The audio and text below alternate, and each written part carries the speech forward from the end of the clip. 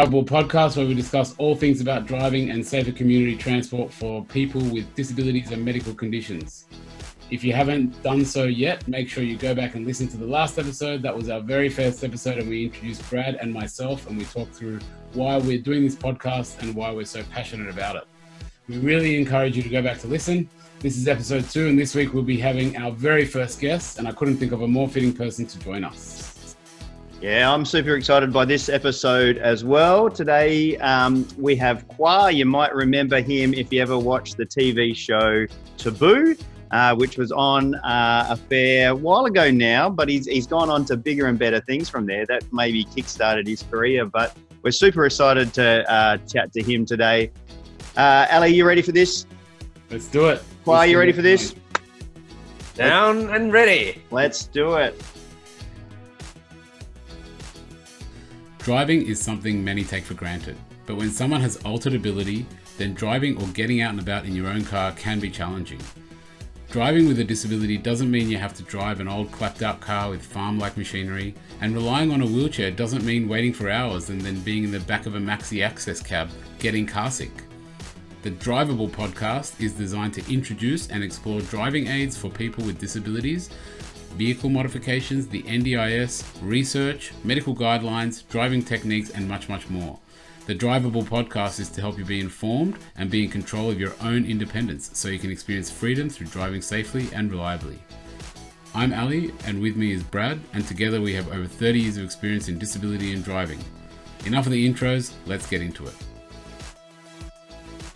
All right. On this episode, we are talking to Khoa and unpacking his story. Khoa, do you want to introduce yourself and then let us know what disability you've actually got? Hi guys, my name is Khoa Nam Tran, and I'm a motivational, inspirational speaker and a business owner. And I am a bilateral osseointegrated amputee, one below knee, which doesn't really bend, and one above knee, which is basically my main leg that leads. Yeah, which leg's that one? That's the right leg. The left leg is the one with the knee that is, you could say, it's kind of fused. What's osseointegration for the people that don't know and that are listening to this? Can you explain what osseointegration is? Yeah, so traditionally amputees would start in a socket. So it's been over for, I'll say, hundreds of years.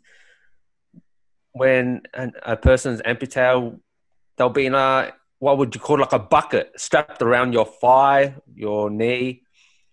That's the archaic style. Yep. Osseointegration, on the other hand, it's a kind of fairly new technology in the amputee world. And it involves implanting a titanium rod, titanium stick, whatever you want to call it, into your bone. In my case, into my femur and my tibia. Yeah. So that actually goes inside the bone. Is that right? They kind of drill out the middle of the bone and attach it inside? Yeah, that's correct. So your bone marrow fuses together with the titanium rod and it acts as one. Wow. Yeah, right. That's interesting. So that becomes the bone of your leg, yeah? And that it's an extension. Yeah, so basically I'm weight bearing all my weight how a normal person would do on your bones, rather than if I was in a socket, I'm weight bearing on my skin, which isn't ideal because your bones will become weaker if you haven't used it in a while. Mm-hmm. Yeah. In my case, I'm using it 24 hours a day. Yeah. How long does that process take to do on your body? In my case, it was a one-step procedure. And then from there on, it was 2 weeks of weight bearing. And then I stood up on a, not my leg, but a loner leg where it's lighter and just between parallel bars, just to slowly adapt to it again, slowly learn how to walk again, because it's like learning how to walk again, exactly how it feels like. Well, I don't remember since I was a baby, but you could understand how it would be. Yeah. Yeah, mate. So what happened? How did you get to this point? I mean, you weren't born this way. It was like you just hinted at there. What happened, mate? Well, I was a typical dude, 29 years old, having fun, always drinking, going to parties, having no care in life, just living as if it was the last day. Unfortunately, it was almost my last day. I had quite a few drinks at a club, but I was okay with that because I knew that I wasn't going to drive home. I had a lift there, and the plan was to catch a taxi back home. 3 weeks later, I woke up in hospital, amputated, only to find out a day or so later that I was the rear passenger and my mate was driving. At that point, I did not know how I even got into the car. Even an hour or so after entering the club, it was a blank canvas. I did not remember a thing. All I remembered was waking up on Boxing Day 2012. I guess that was a gift for my family when I opened my eyes. 8 years ago. 8 years ago, correct. 8 years ago on the 9th of the 12th. Yeah. And so you were in a coma for 2 weeks? Yeah, almost 3 weeks. I was in an induced coma. Yeah, okay. That's interesting. And so what were the things going through your head at that point? Yeah, you woke up and your legs weren't there. What happened? What was that first moment like? Well, that first moment, I'll say it'll shock a lot of people because I wasn't traumatized. I was still in my heavily medicated world, as in all the painkillers that they given me. I was still in La La Land when I woke up, and I was very calm.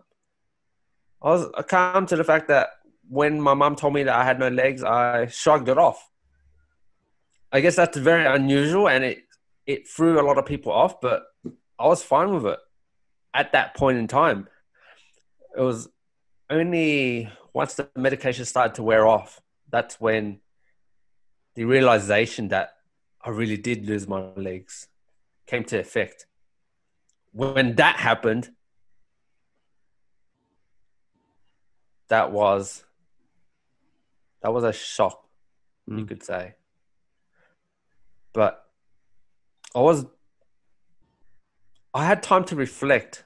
I was in the hospital for 3 months, but in that first moment, I had time to recollect why this happened. I was kind of down in that moment, and you could say I was feeling self-pity. Who was there in those early days around you? Like what people?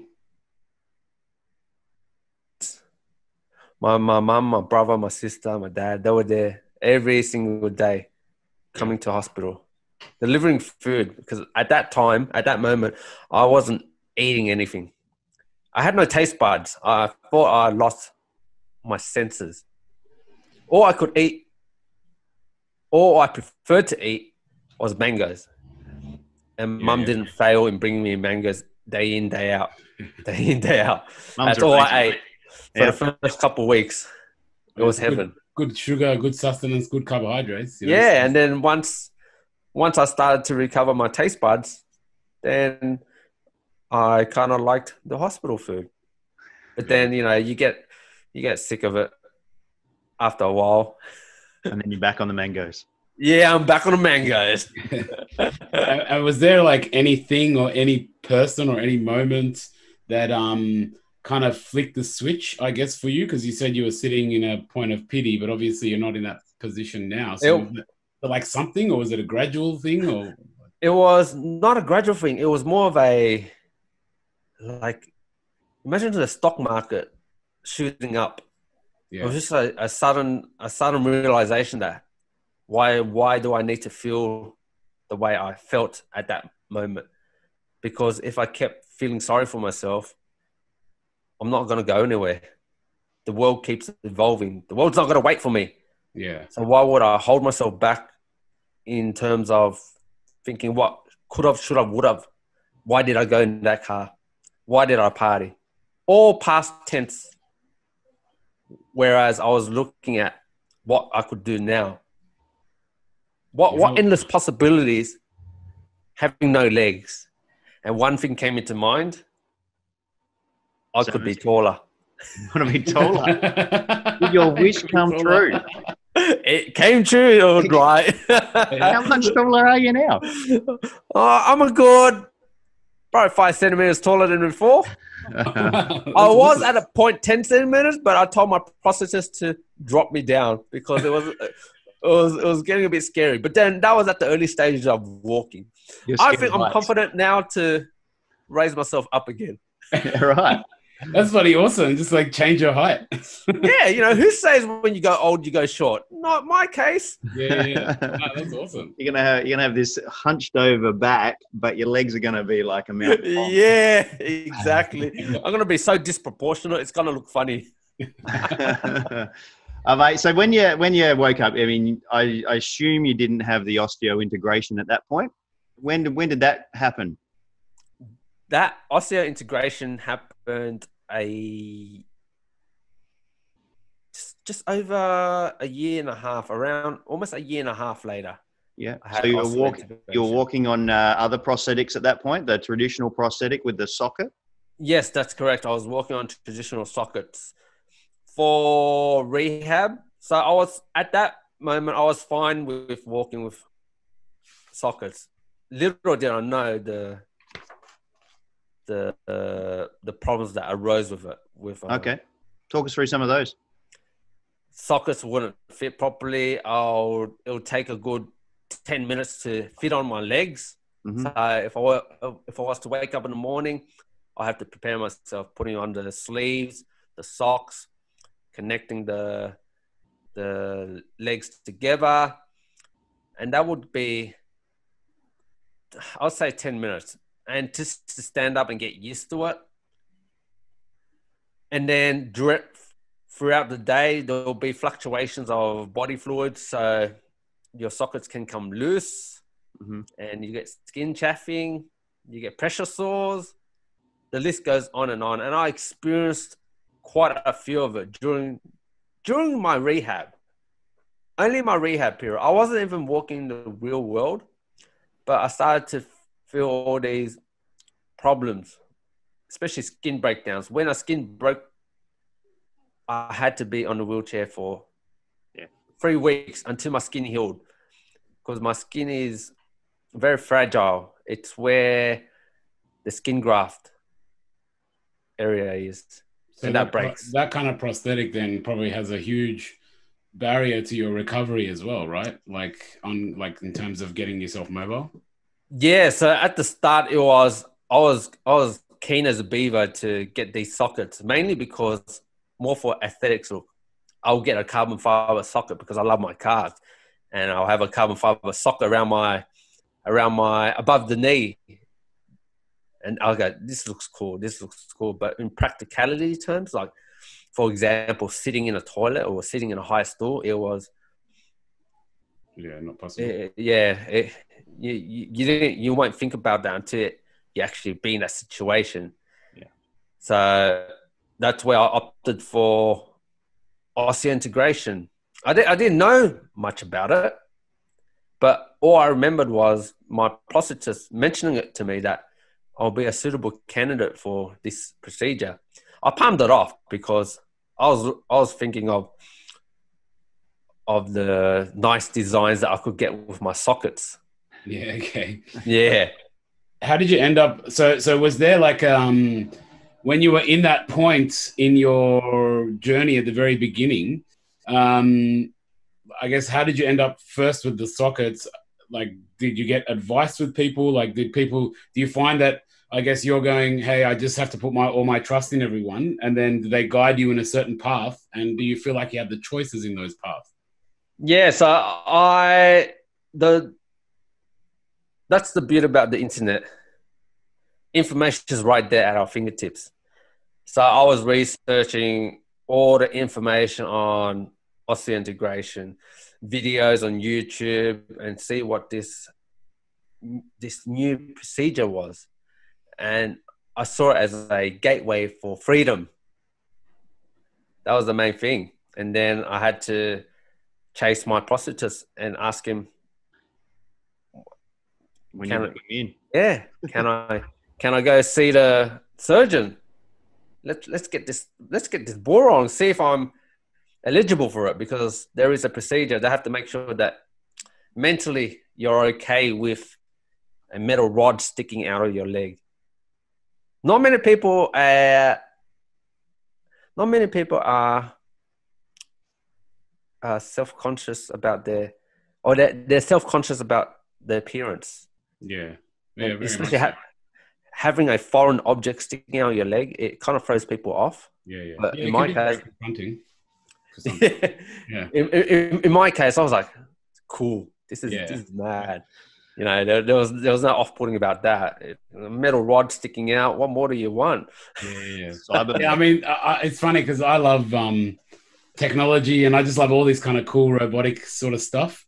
So to me, I'd be the same. But I reckon, because I remember actually when I first saw you and I saw the rod sticking out of your leg, I was thinking, you know, if someone's never seen that before, they'd be like, what the hell is this? And even if it's yourself, you would actually probably have a fear of it, because you think about it, you've never seen anything like that. You know what I mean?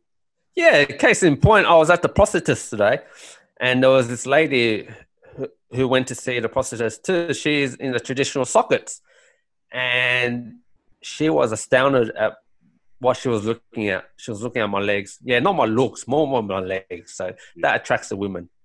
Go figure. Hey, let's go back a step. You've already mentioned that you got an interest in cars. When you were in your sockets, what were your thoughts about driving at that point? At that point, I wasn't thinking about driving at all. I had no intention of driving, mainly because I'm an avid car lover, and I love jumping into different cars. And the thought of just being stuck to one vehicle, modified vehicle, it kind of delayed my motive to get behind the wheel again. So your right leg's amputated through the thigh, yeah. Just to unpack it from a driving point a bit, your right leg's amputated through the thigh, and when you've got your old prosthetic where you had the socket, did you have a active knee joint with that one, or was it a fixed leg, or was it some kind of mechanical knee in there? For my left, no. No, but for your right? For my right, it was I've got a microprocessor knee. Mm-hmm. So during that time of socket usage, I didn't really make use of my legs. The only times I used my legs was in rehab, mm-hmm. and at the park at my house. And otherwise you're in the wheelchair? Otherwise I'm in the wheelchair, yeah. The main purpose of my legs during that time was to get better and better over time, but then constant problems occurred, delays and all that. So when did driving come into the picture then? After osseointegration, I was probably, I'll say almost 2 years until I started looking at driving. Mm-hmm. Within that 2 years, I had my freedom already, but I was just missing that one piece, and that was being independent enough to take myself to the shops, take myself to my friend's house. So I made that next step to contact my occupational therapist and go, I think I'm ready to drive. At that point, I I came to the conclusion that, all right, I'm going to be driving hand-controlled cars. So it's about time that I got to deal with it. I got to be fine with driving just that one car, a modified car. That was the holdback. That was the only limiting belief to be stuck in one vehicle. But then I knew, you know what? I got to drive. So I made that choice to get in contact with my occupational therapist. So are you driving with, so you started to explore hand controls with your OT. Do you drive? Did you drive with hand controls? I drove with hand controls for one session. One session. One session. Why did you ditch it after that? So a little story about it. They came over to my house, the driving instructor and the occupational therapist, and I had to go through a test to see my competency, memory test, just to see if I'm aware, you know, with all these little fast reaction tests that they made me do. And they said, wow, you've got a normal reaction, even better than some people. And then we were at the next step of looking at different hand controls, the ghost ring and or the levers and all that. But during that time when we were going through different driving methods, I showed them a video on YouTube, a video of an amputee driving with their legs. Yeah. And they did not know that it was possible. And I told them that, yeah, my leg that I currently have, it has a driving mode. And that sparked a light. That sparked something. And when they looked, in them? In them. In them. It sparked something in them because they realized that my leg has a drive function that they did not know. All right, mate. So, we've got to unpack this for the listeners, mate. What does a drive function in your leg mean? I mean, I don't have a drive function in my leg, I don't reckon.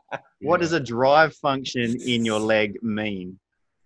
So I've got a Genium, I had a Genium. It's by Otterbach, and it's Bluetooth enabled. And it's Bluetooth enabled. It enables us to have different modes that we could set on our legs, like standing mode, so it doesn't bend, to golf mode, to swimming mode, to driving mode. Yes, driving.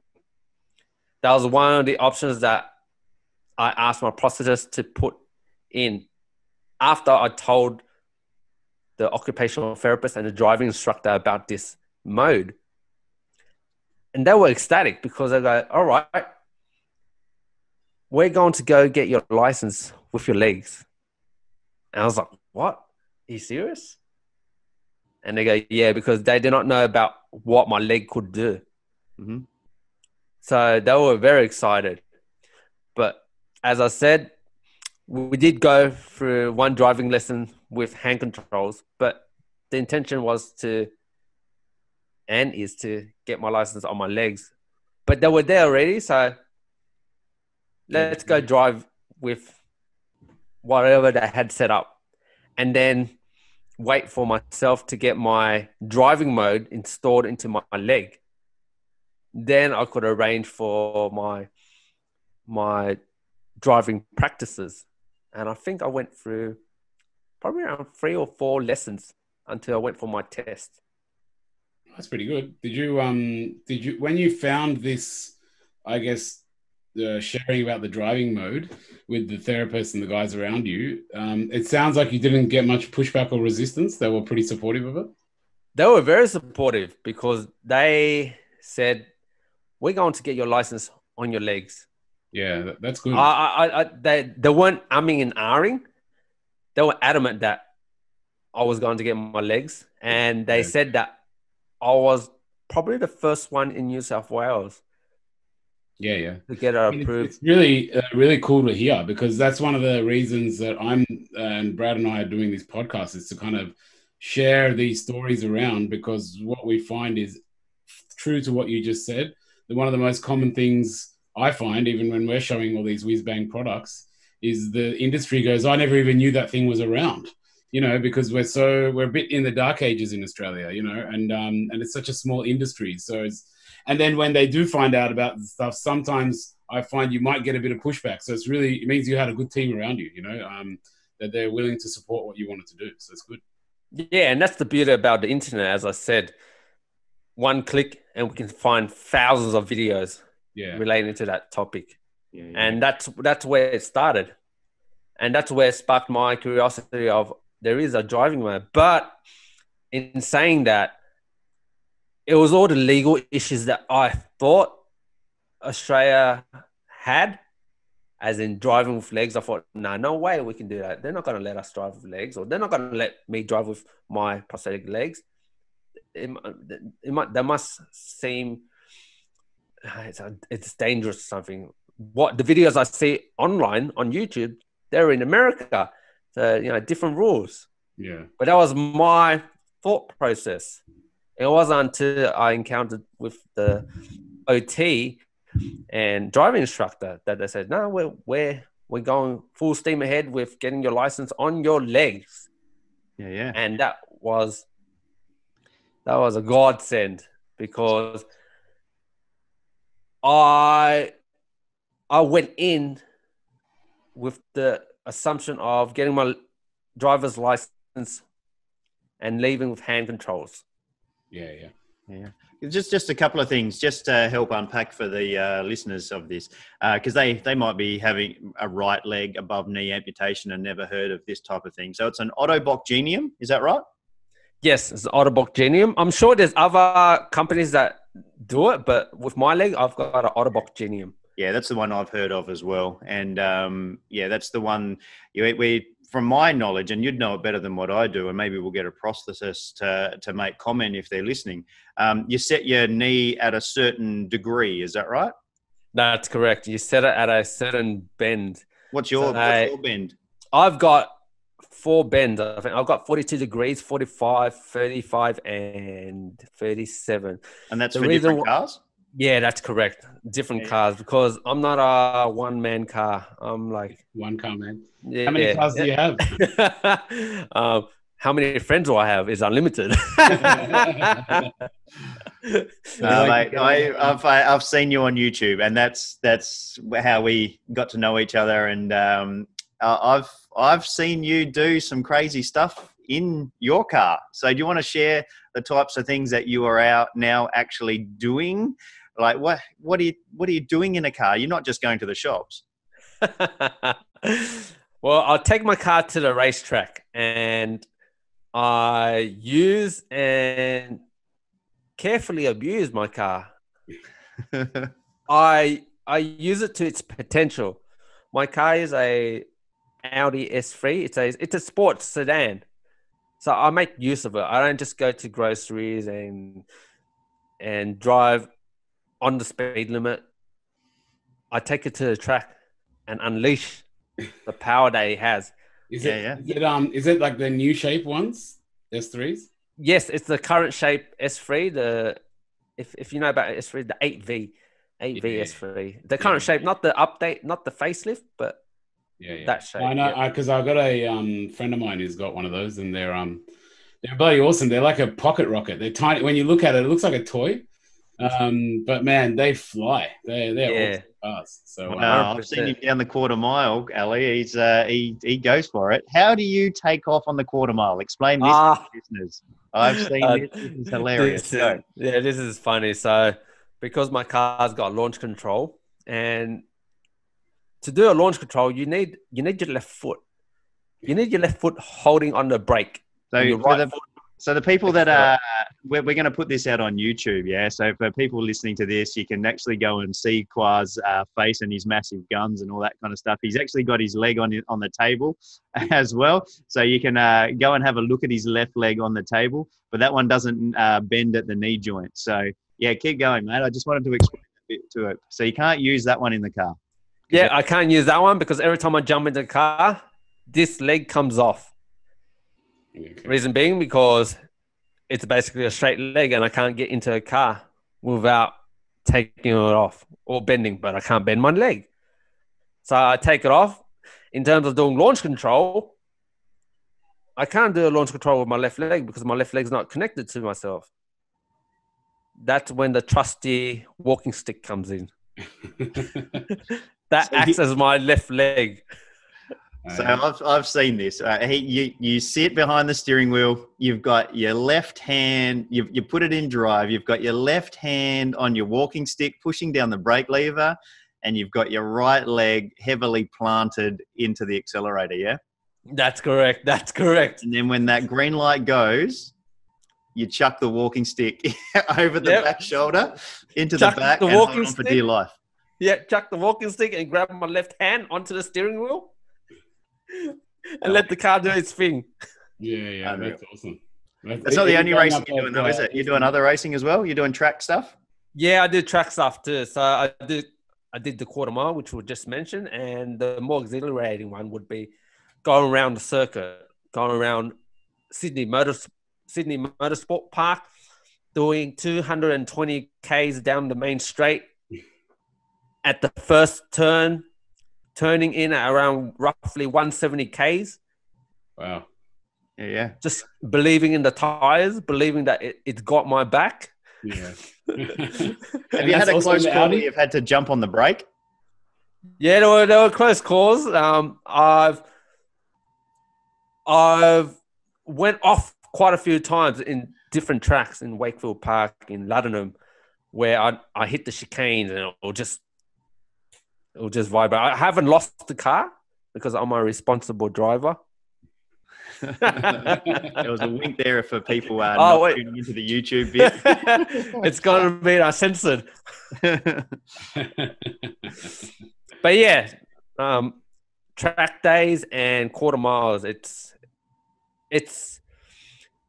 ironic. I was involved in a high-speed car accident, yet I'm piloting a car going at X amount of speed. It just shows that whatever had happened to me, I'm not holding myself back from doing what I love. Yeah. And that is cars and speed in a safe environment, of course. Yeah. That's right.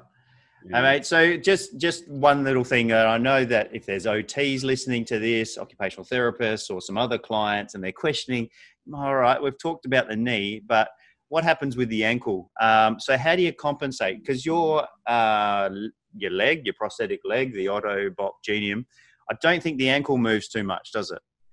No, the ankles don't move. Yeah, but the ankle has flexion. So it flexes. It helps you assist in walking. It gives you that energy return, I think. I'm not too sure. I'm not a prosthetist myself, but like a feedback sort of thing. Yeah. A little bit of a step forward, I think. Yeah, typically if you're driving a car, you're using your ankles, correct?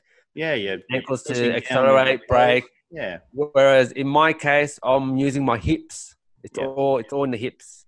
Yeah, you're a very good Latin dancer, I understand. Is that right? Yeah, I'm pretty good. Only on one side. Yeah. Very good. Hey, mate, don't lie. The other thing that we've got you on for, mate, I'm going to let you do a plug. You've got something very exciting happening in your life right now. What else is it? Yes, I just had my book released.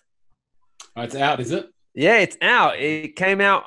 I've just announced it on the 9th of December, which was 8 years to the day. In the making. 8 years to the day since my life-changing event. Yeah. And I just released my book. What's the book called? What's Legless to Legless. Legless to Legless. And what was the inspiration behind writing the book? I got told so many times that you should write a book. But at that point, I just wanted to be like everyone else. Just live. Just do my own stuff. Just be me. But then I thought it's selfish of me just to keep myself to myself. I'd rather inspire people who feel like they're down in a rut. And what better way is to be on television, be on radio, and now cemented by getting my story out on a book. Yeah. E-book, hardcover book. How long did it take you to write it? I was with a publishing company, Dean Publishing. Yeah. And they guided me from A to Z. Oh, yeah. Wow. We started in April. We didn't have a deadline. Well, I didn't have a deadline, but realized that they wanted to release it before Christmas, and Bob's your uncle. Yeah. He's out. That's good. That's a good Christmas present. Yeah. Yeah, under the tree, everybody. Yeah, under the tree. And I should be getting my hard copies next week, I reckon. The cool thing about that is now you can add another thing to your career because you're now author, you know? Yeah, I'm now author. This is my second book, actually. Oh, really? Yeah, my first book was a co-author. Yeah, okay. I co-authored with 17 other inspirational speakers. Okay. Yeah, and that came out a couple months earlier. What's that one called? Wow. What's that That's one? called The Garden of Hope. The Garden of Hope. Yeah, Garden of Hope. 18 inspirational speakers, authors, sharing their story. Yeah, excellent.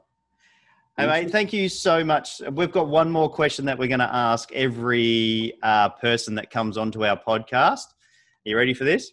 Yes. Yeah, okay. So we're going to ask everybody that comes onto this podcast, and like we've said, you're number one person. So we really appreciate you coming on, but cars can be more than transport from A to B. Other than racing your car, what's one thing you've done in your car that nobody else knows? One thing I've done in my car's modified. Modified. Not hand controls, but more power. More power? Yeah. In what way? Awesome, mate. Yeah, cars can make so much. in full exhaust, in air filtering, computer. Oh, yeah. Yeah, to aesthetics. Yeah, that sounds good. But yeah, And that's the Audi S3? Audi S3, that's correct. Yeah, awesome. Ali mentioned last week that he's taken someone wakeboarding behind his car. I wouldn't want to hang on to the back of your car. Oh, that'll go. You go flying. Mate, thanks very much for that. All right, that's it for this episode. Thank you very much for joining us and listening. A huge thank you to Khoa for joining us on this episode and talking through his driving experiences and getting back to driving without driving aids. If you want to get in contact, you can know what to do. Basically, what is actually the best way they can contact you?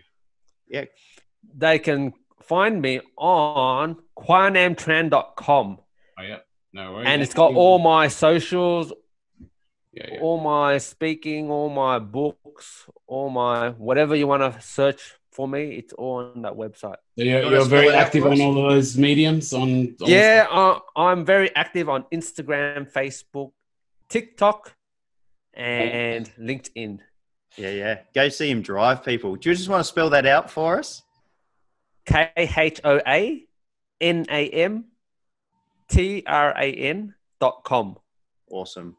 Mate, my biggest takeaway from this is just what an awesome guy you are, and I've met you in the past. I've actually been in the car with this fellow, and he drove me from Mobility Expo that we're at once, and drove me to the train station. And mate, just watching you do that. If anyone wants to go and see that, you can go and check out Williams OT Facebook page. It's a fair while ago now, about 2 years ago, but. Yep. You're an awesome person, and we thank you very much for putting us in the driver's seat, so to speak, of your life. And I thank you very much. Yeah, and thanks very much, mate. I really appreciate our time together. I really want to actually speak to you again for other things. Like I wouldn't mind hearing more about the gym stuff as well, because I'm also into all the working out, and I've been doing CrossFit for the last couple of years, so I'm interested. Well, let's give that a plug. Let's give that a plug, mate. So go on, yeah. tell us what else you do with your life. So you're a motivational speaker, your race car. Yes. So I'm a business owner in a gym franchise. And you could find me lingering around that gym, which is Plus Fitness Warwick Farm. Oh yeah, awesome. I'm the local pest who harasses people with laughter. Go see him do a push-up, people. Go see him do a push-up. He takes. And on that note, with the laughter, that's the one thing I wanted to point out. Since I first met you a couple of years ago, that's the one thing which I found infectious, and I really appreciate is your great attitude. And I think that's the reason why you've got so much success in where you're going, and that's something which I think I was really excited to have you here, because I think it's an inspiration to share just your attitude with others, because so many people that would have had a situation like similar to yours, just a shift in attitude will change that life, and shift in perspective. So really thank you for spreading that, because to me that's a pretty big important thing. So I really appreciate that. Thank you, guys. Thank you. Well, thank you for having me, and I am grateful for you guys to pick me as number one. Yeah, number one, mate. Podcast.